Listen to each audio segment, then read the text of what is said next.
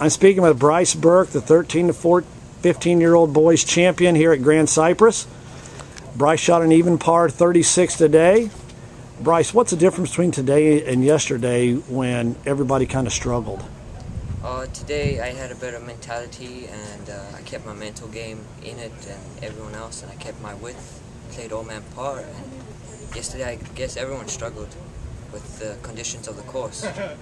Did the rain delays today, even though we had 2 of them, did that affect you any? No, I just kept my head with it. So I played as if it wasn't raining. So. Well, congratulations and great job. Thank you.